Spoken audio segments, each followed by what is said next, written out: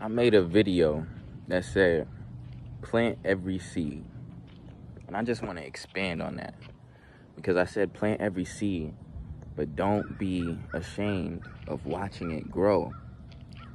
But see, the thing about a seed, when you plant it, first you see nothing. Even if you wanted to watch it grow, you can't. It's still underground.